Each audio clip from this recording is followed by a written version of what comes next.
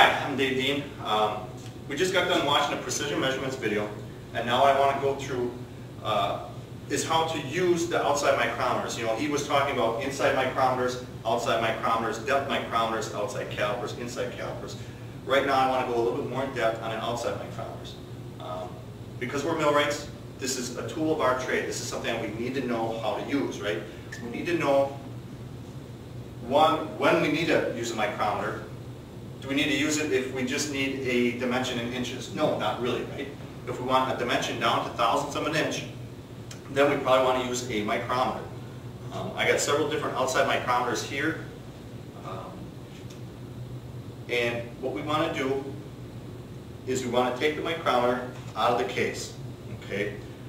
The proper way to hold a micrometer, you see the little horseshoe shape? What we want to do with that is take our pinky in our right hand and put it through there.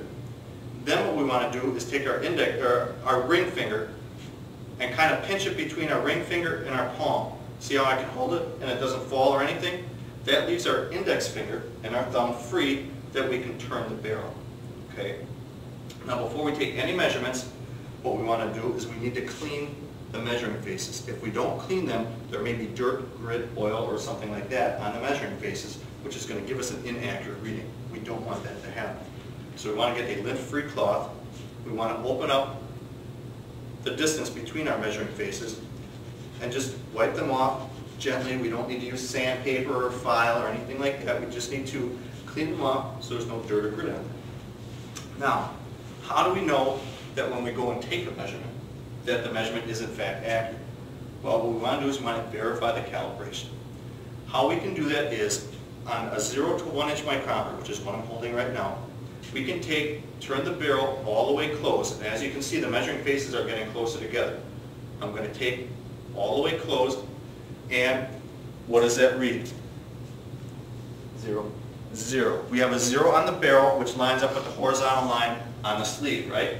So that means 0 thousandths of an inch, and I have it all the way tight. Now when we do this, we don't need to take our hand and turn it tight like that. We can actually spring this open. We don't want to do that. We want it just tight enough that they're snug and we have an accurate measurement. When we get done with this, I'm going to have you guys measure objects so you can develop that feel. If you've never used one of these before, that's fine. That's why we're going to go through this, and I want to explain how to use all this stuff before we go into the measurement.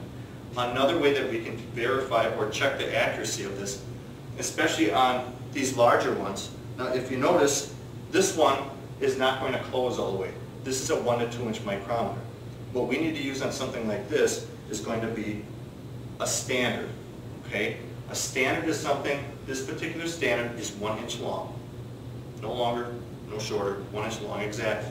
So I'm going to hold the micrometer the same way, and what I would do with this is I would take the standard and line it up just like that, and I would measure. Now because I didn't clean the faces on here, I don't know if I have an accurate measurement, right? But I can do the same thing with my 0 to 1 inch micrometer. Seeing as I already have the faces cleaned on here, I can open this up all the way, and what I will do is I will line this up parallel or in line with the measuring faces. It's not absolutely critical, but we want to try to get it as lined up as we can. If you take a close look at these, when we start measuring objects, take a look at the ends. What you're going to find is the ends are not flat across. They're slightly convex shaped.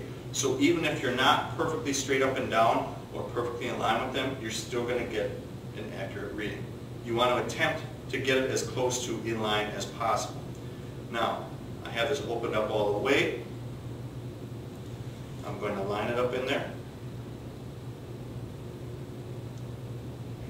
And I want to snug it up.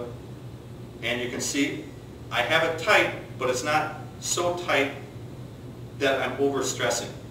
Okay? And as you can see, the 0 lines up with the line on the sleeve, does it not? Yes, it does. So that tells us that we're calibrated. Now we are ready to use this micrometer for measuring an object.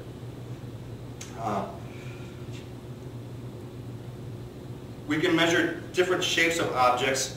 They could be square, round, rectangle, whatever it may be. I have a couple items here that you guys are going to be measuring, and what you see here is I have two faces that I want to measure. I want to see how wide this object is. So I'm going to take my micrometer, turn it till I touch, and I want to wiggle it back and forth just a little bit to make sure it's snug on there. I don't want to over tighten it, right? It's important that we don't over tighten it. Now, what's the largest number you see on the sleeve? Right? 7. Okay.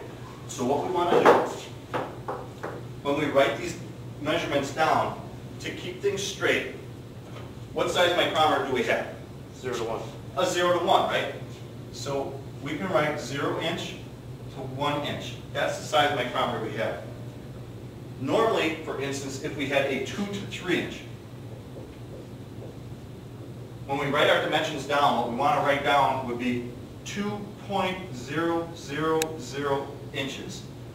Because we have a 0 to 1 inch micrometer, I'm still going to write it down just so I get in the habit of writing down what the micrometer size is.